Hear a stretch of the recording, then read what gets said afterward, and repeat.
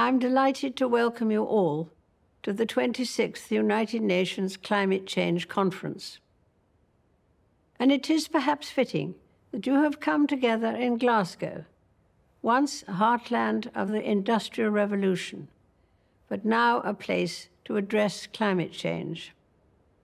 This is a duty I'm especially happy to discharge, as the impact of the environment on human progress was a subject close to the heart of my dear late husband, Prince Philip, the Duke of Edinburgh. I remember well that in 1969 he told an academic gathering, "If the world pollution situation is not critical at the moment, it is as certain as anything can be that the situation will become increasingly intolerable within a very short time. If we fail to cope with this challenge, all the other problems will pale into insignificance." It is a source of great pride to me that the leading role my husband played in encouraging people to protect our fragile planet lives on through the work of our eldest son, Charles, and his eldest son, William. I could not be more proud of them. Indeed, I have drawn great comfort and inspiration from the relentless enthusiasm of people of all ages, especially the young, in calling for everyone to play their part.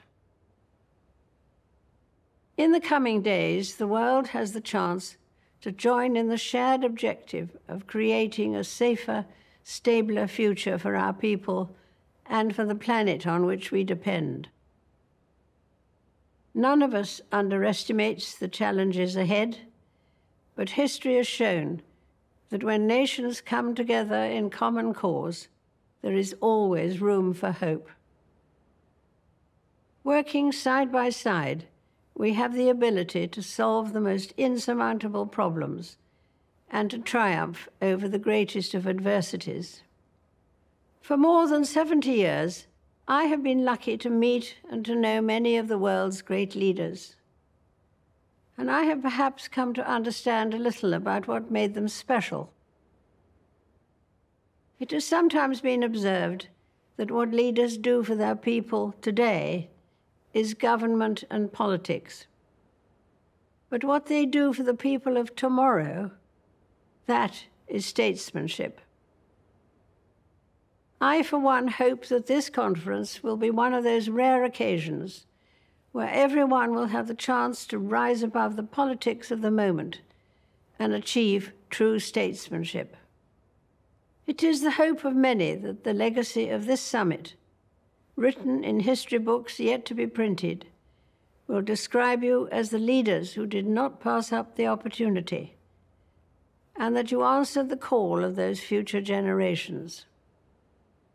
That you left this conference as a community of nations with a determination, a desire, and a plan to address the impact of climate change, and to recognize that the time for words has now moved to the time for action.